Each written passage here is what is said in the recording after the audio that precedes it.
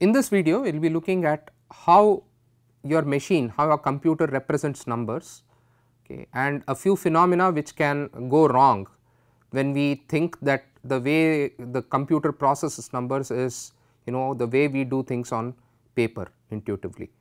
Okay. So, this idea is something called overflow and underflow. We will also look at another idea called condition number.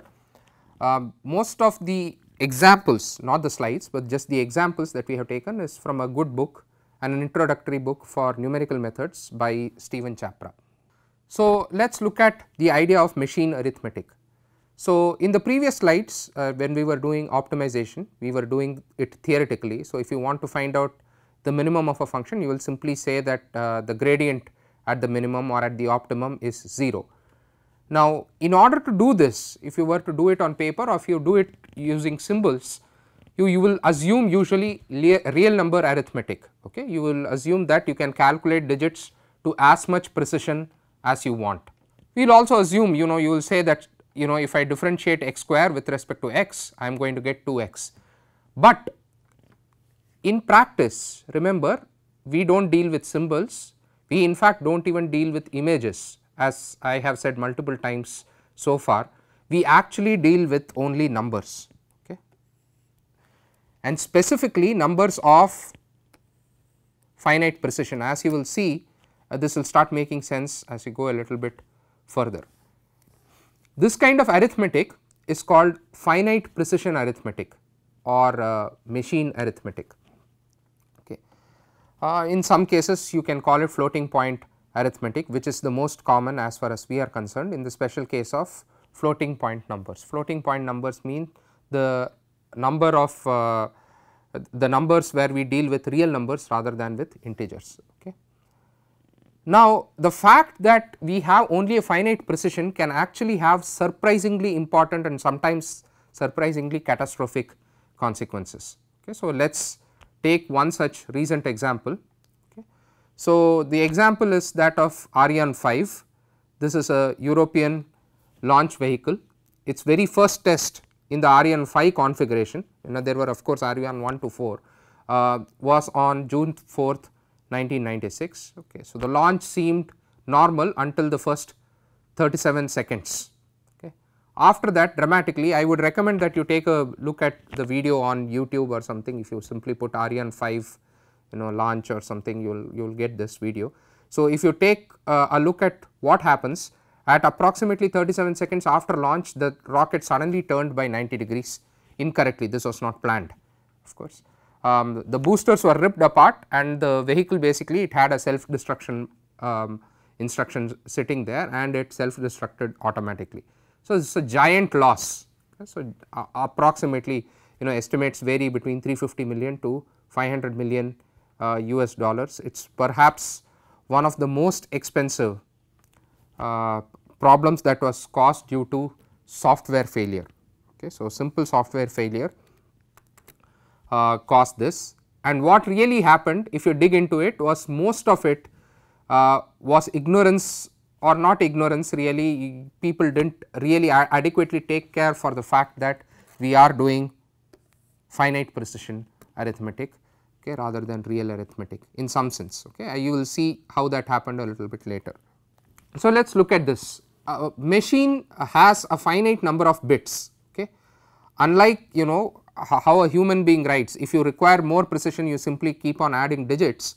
Machines have a finite number of predetermined number of digits. Okay. You can think of these digits, whenever you store a number, you can think of them as individual boxes, and in each box either 0 or 1 will be stored.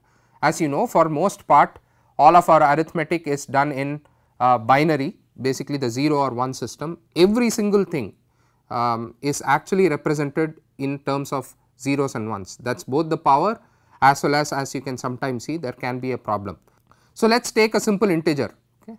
So, if you have an integer like 173, which is what we would call it in base 10, you can now write it in binary. We would have all done this in school. Okay.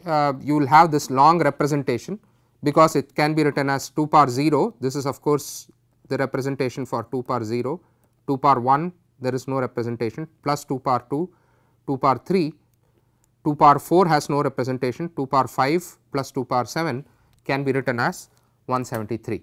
Okay. So, as far as the machine is concerned, it is going to look like stuff like this.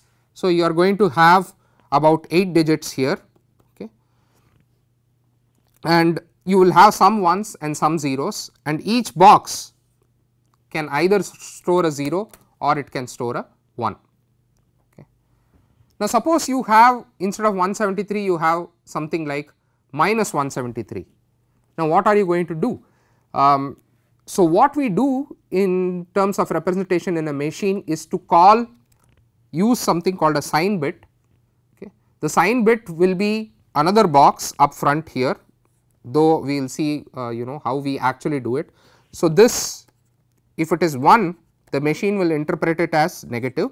If it is 0, it will assume that the integer is positive. Okay. Now, I had 8 boxes here, but let us say I have a 16 bit machine or a 16 bit representation. 16 bit simply means I have 16 boxes now. Okay.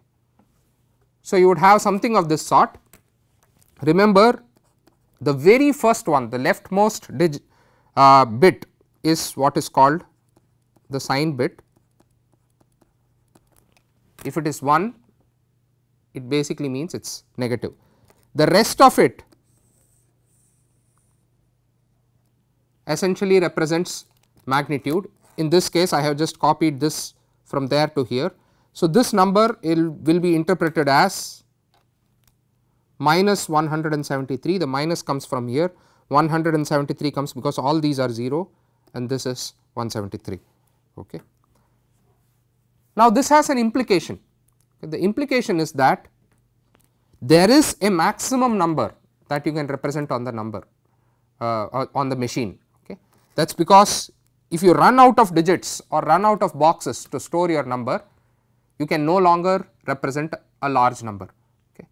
This is somewhat similar to calculators. Okay. So, if you have a calculator with 8 digits, you cannot store a number which is greater than 8 digits. Of course, we will account for exponents a little bit later even in this video, but the main point that I am going to make here, and if you get nothing else in this particular video, please take away this one single point, that there is a maximum number that the machine can store accurately and there is also a minimum number that the machine can store accurately. Okay. So, in this case, if you see the maximum minimum for 16 bit, okay, remember one of the bits has been used up for sign. So, you have only 15 left. So, you can represent 2 power 15 minus 1, which comes to plus minus 32,000 something. Okay. So, similarly, if I increase from 16 bit to 32 bit, I will get 2 power 32 minus 1, okay, or 2 power 31 minus 1, etc. Now, this was about integers. You have similar representations for floating point. Once again, you are free to skip these slides as long as you understand particularly that there is a minimum and maximum number on the computer, even a floating point number that you can use on the computer. Okay. So, real numbers can also be represented in binary. So, let us say you have the number 5.5, it can be written as 4 plus 1 plus 0.5, 0.5 of course is 2 power minus 1. So, you would write it as, so you notice this representation 1 0 1 0.1, because after point what comes is the negative digits, which is similar to how we deal with decimals, because after the decimal whatever comes here, suppose you have 0.3, this is 3 into 10 power minus 1 in the base 10 representation, and one digit after that would be 10 power minus 2, similarly here too. Now, we have a more compact notation which we usually call the scientific notation even in calculators. So, instead of simply writing it in terms of decimal places, you can actually get more numbers if you represent it this way, plus minus some number times the base, power and exponent. Okay. So, S is what is called the significand, which contains all the significant digits of the number. B is the base we are using, which is, let us say if you are using base 10, it is 10. If it is 2, if it is a binary digit, then it is base 2, and E is the exponent that we are using. So, for example, if you have the number 0.001234, you would write it as 1.234 10 power minus 3, where 1.234 is S, 10 is the base and exponent is minus 3. Okay. Now, it turns out that in binary you can get, as I talked last time, if there is a maximum minimum number on the computer, you would like to increase this maximum minimum as much as possible. For a binary number, the first digit will always be 1, okay, because if it is 0 we ignore it, we are only going to look at significant digits starting from 1. So, we remove that 1 away, and instead of S we write it as 1 plus F into 2 to the power E, and this gives you a little bit of extra numbers to store. Okay. So, for example, the same 5.5, if I write it as 101.1 in binary, this will be 1.011 into 2 to the power minus 2, and this can be written, this should be 2 to the power plus 2, I am sorry. Okay. So, this is 2 to the power plus 2. So, this is what can be written as 1 plus F, this is the base and this is the exponent plus 2. F is called the mantissa and E is of course the exponent. Now, note that the numbers that we have given, whether it is F or whether it is E, now need separate bins. So, you have to store this 0.011, you also have to store this 2 into separate bins. Okay. So, for a 64-bit storage scheme, which is fairly standard for what is called double precision, we store digits this way. You keep 1 bit for the sign, you keep 11 bits for the signed exponent, that is this E, okay, and you keep 52 bits for the mantissa, which is for F. Okay. Now, this is what is called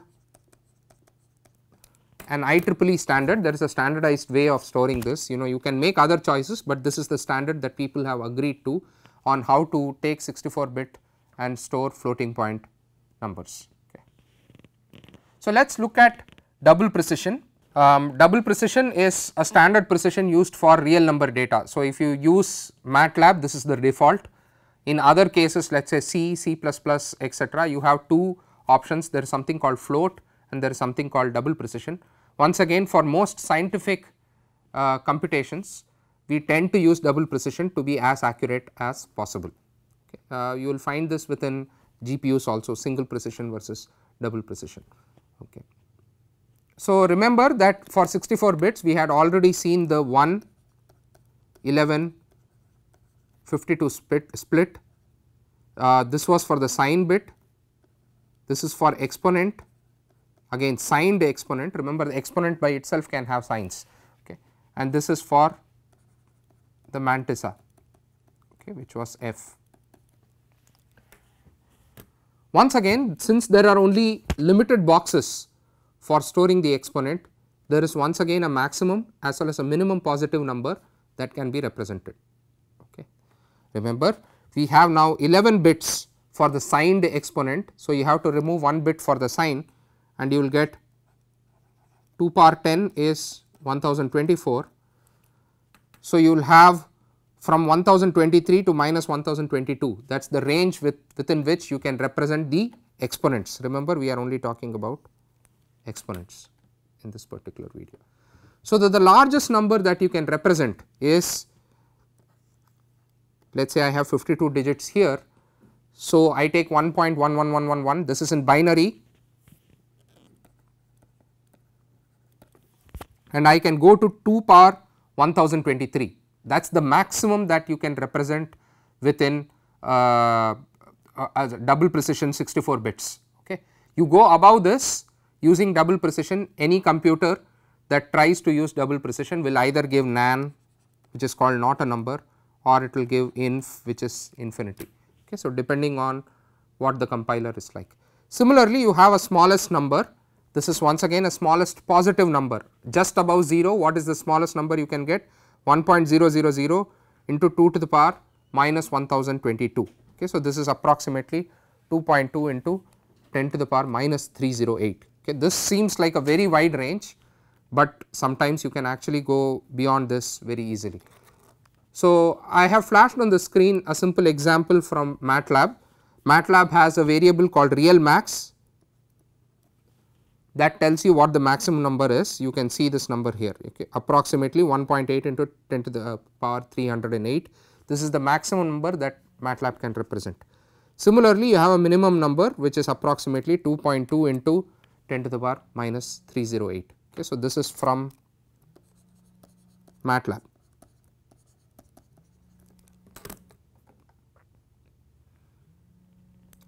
Now, just like range, you have a slightly different idea called precision. So, let us first start with an example. Okay. So, let us say I have square root 2, and once again I am writing this in MATLAB. You will see some set of digits. Okay.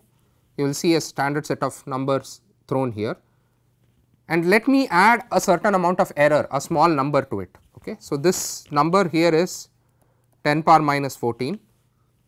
I am adding this here. What you will see between here, which is the original, and this, which is the case with the error, you will see all digits are the same except for this digit, which was 0 here, it became 1 here because I added 10 power minus 14. Okay. So, now let us say if I added, instead of 10 power minus 14, suppose I added 10 power minus 16. What is it that we would expect? So, since this was 10 power minus 14, 10 power minus 16 is this. So, suppose I add 10 to the power minus 16, this 5 should actually turn to a 6, right, that is what we would expect. So, let us see what happens. So, suppose I have 10 power minus 16, I add it to square root 2, surprisingly enough the 16th digit stays the same. Okay. Now, why did this happen? We can now look at another example. Okay. So, let us say A is 1, B is minus 1, this error, once again I will call it error, is 10 power minus 16. So, suppose I do A plus B plus error, it gives me the right thing because A plus B is 0, 0 plus error is 10 power minus 16. But suppose I change the order, okay, B plus error, instead of that I write error plus B. Okay, we know that addition is, you have distribution, you have associativity, commutativity, all those properties are there. In this case, commutation between B plus error and error plus B, it should give you the same result, but it gives you 0, okay, which also seems to be happening here. Instead of adding error, it is actually adding 0. Now, why does this happen? The reason is, notice in both these cases, even the mantissa, not just the exponent, even though the exponent allows you to go till 10 power minus 308, the mantissa is also limited. The mantissa is limited up to 52 bits. Okay. So, the mantissa, remember, is 1 point something something something, the number of boxes I have to store here into 2 to the power e. The e we saw in the previous slide, now we are looking at this portion. Okay. What happens here? So, double precision now is now given by 2 to the power minus 52. Okay. So, that is the minimum that you can represent, which turns out to be approximately 2.2 into 10 to the power minus 16. So, any number below this will simply disappear. Okay. So, just to give you an example, now suppose you have a calculator and it has, let us say it is a very bad calculator and it has 3 digits only that it can represent on the screen. So, 0.00. Now, suppose I give you the number 0.001, there is no space for it to store it. To give you another example, suppose I have 1.00 plus 0.001, what will happen is I take 1.00, it has used up my 3 digits, and if I give 0.001, this is out of range. What it will do is it will simply give me 1.00, this cannot come down at all. Okay. Now, how does that affect this? Notice that when I do A plus B is already 0. So, this is the order in which the machine will do the algorithm, it will do the addition. A plus B is 0 plus error, it has enough space, okay. It has 16 digits for you to be seeing 10 to the power minus 16. However, when I do A plus error plus B, something similar happens. I have 1.0000, 16 digits plus 0.0001, no place to add it. So, it basically sees this as A plus error as simply 1 and B is minus 1, which is why it gives 0. Okay. So, if you go to MATLAB once again, this smallest number, the restriction that is given by the mantissa is called machine epsilon. Okay. So, if you simply put EPS in MATLAB, you will get this value. As you can see, it is approximately 2.22 into 10 to the power minus 16. Okay. So, this is the smallest number that the machine can represent in terms of floating point additions and subtractions. Okay. Now, we come, because of the combination of these two, because of the combination of the range and the precision, the main thing, once again main takeaway is there are smallest and biggest numbers that the machine can accurately add and subtract. Okay. Now, you have two types of errors. So, an underflow error is what happens in case numbers near 0 are rounded off to 0. Okay. So, this is the same kind of example that we saw last time. You had 1 to the power minus 16, 10 to the power minus 16, when you add it to square root 2, nothing really happens here. So, effectively 10 to the power minus 16 is being rounded off to 0. Okay. So, you are not getting any addition here. So, here is a simple figure to represent this. So, let us say this is the max positive number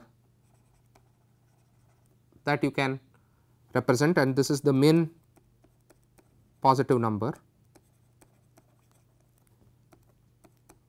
This is the negative limit. When I call it negative max, what I obviously mean is maximum in terms of absolute value. Okay. So, whenever you are kind of caught between these two limits, okay, so let us say minus 10 to the power minus 16 and 10 to the power minus 16, it is called underflow error.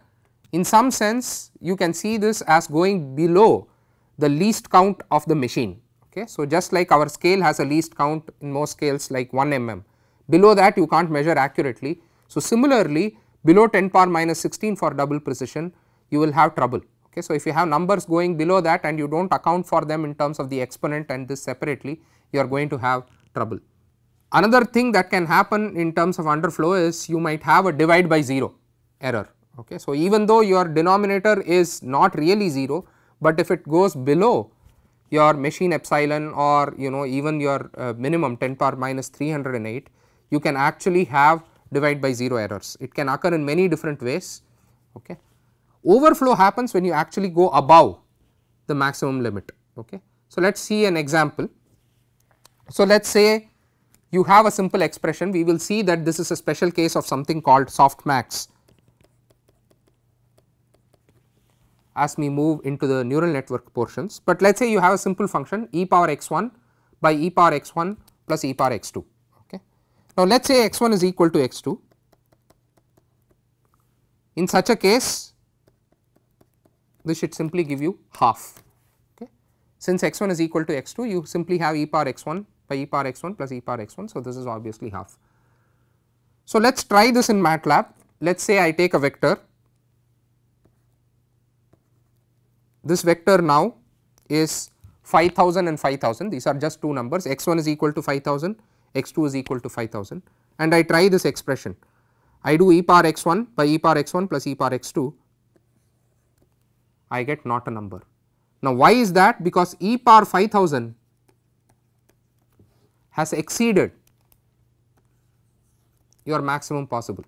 So, even though the calculation is fairly simple, you can do it by hand. This is what I meant in the initial slide of this video, which is there are certain things that you could do by hand very easily, but the machine being dumb and doing sequential operations will simply do e power 5000 first and it will say, well, I can't store it. So, this is not a number.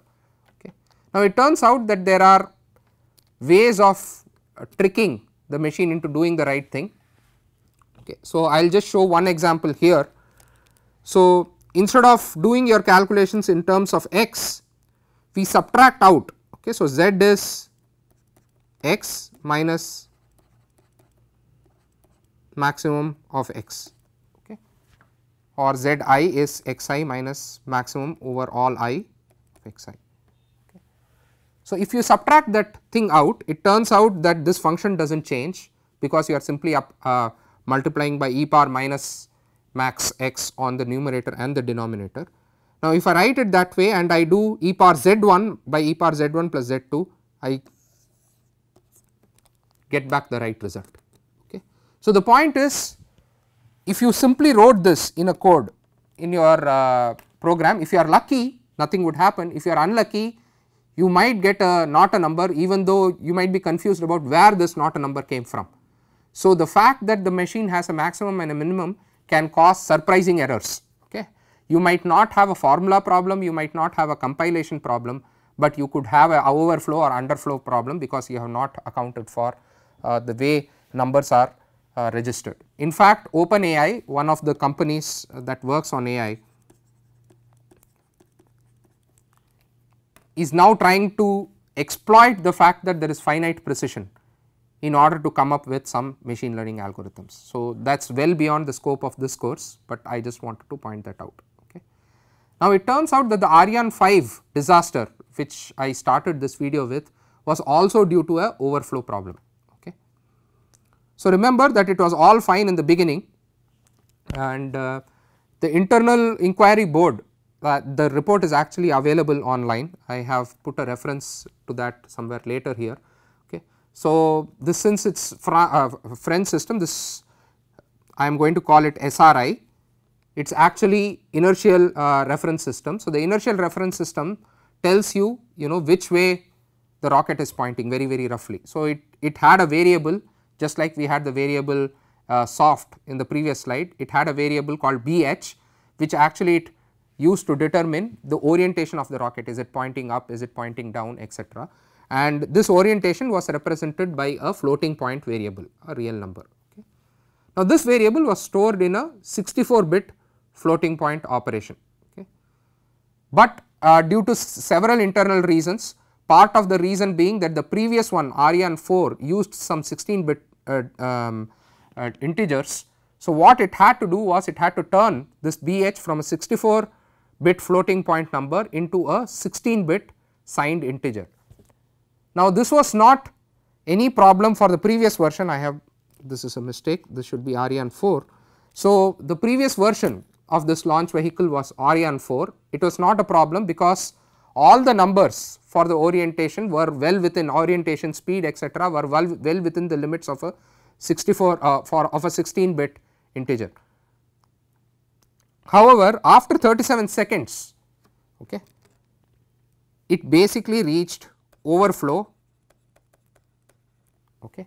So, some number within the calculation actually went beyond the 16-bit limit.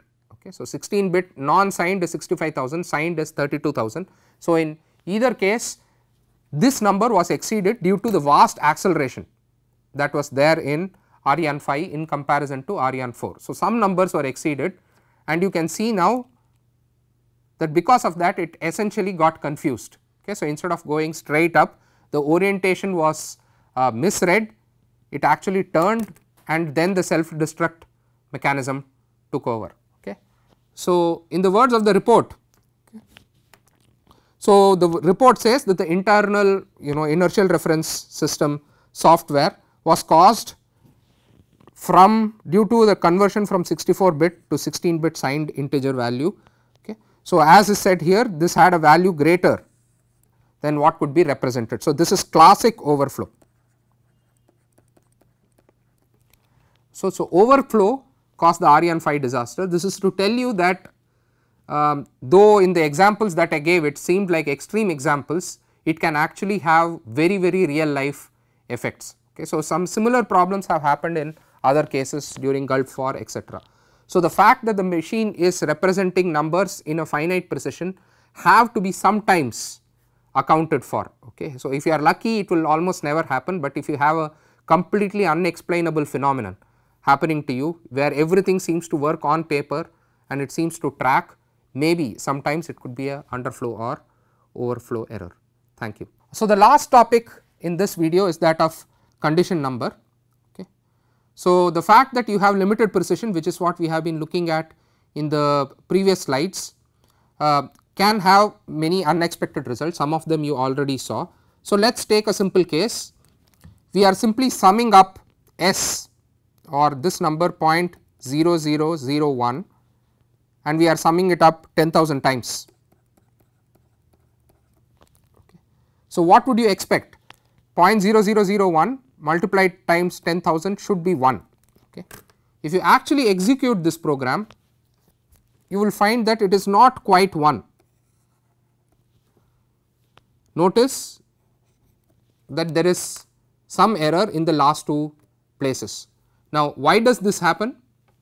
This is because precision has effects that propagate. Okay. What do I mean by that? Remember, we are adding 0.0001, this is 10 power minus 4.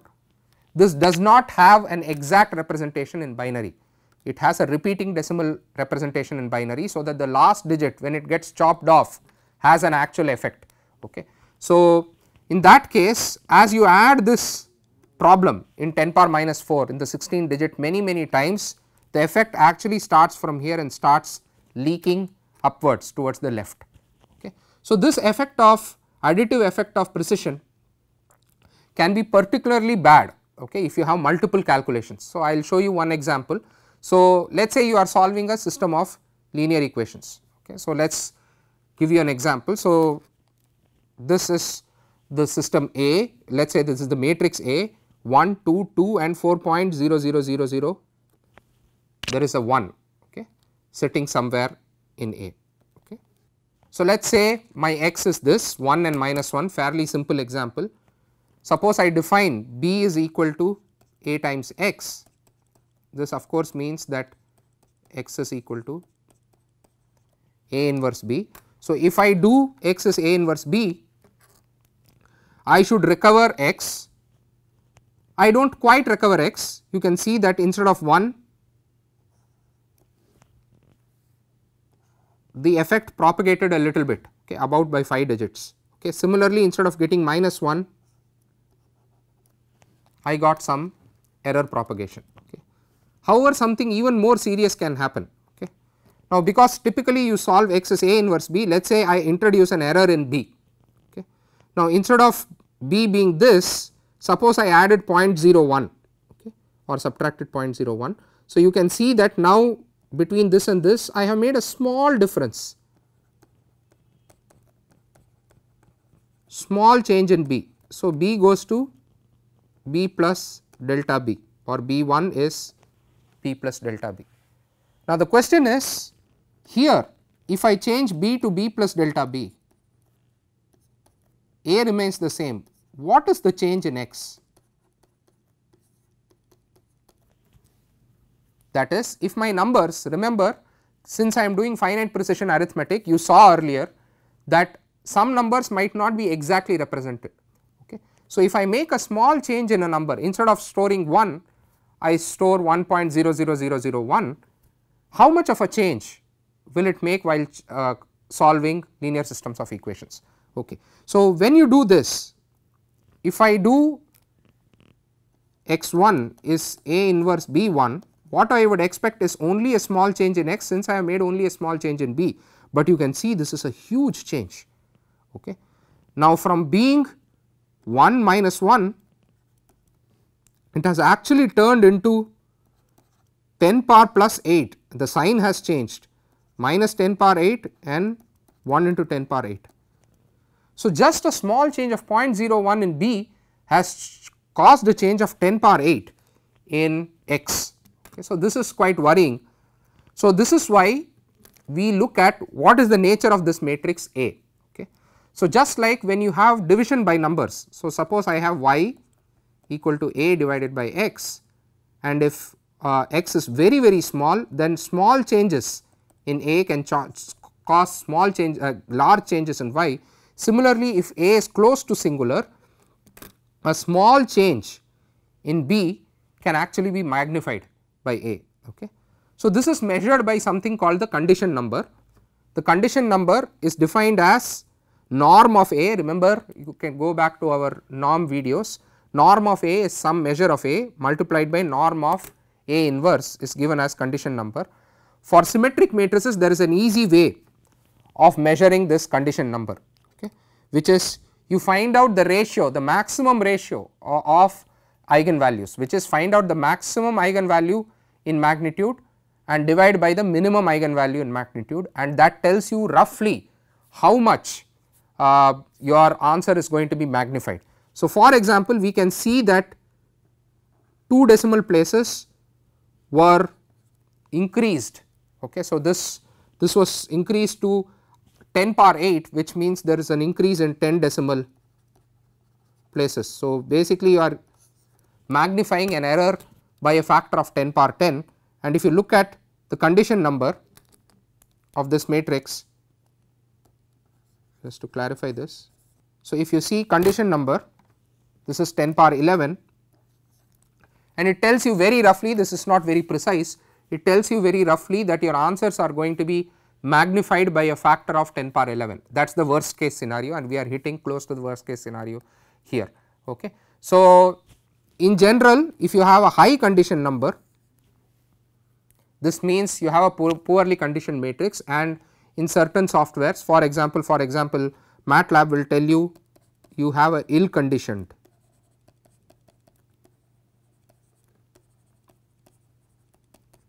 matrix.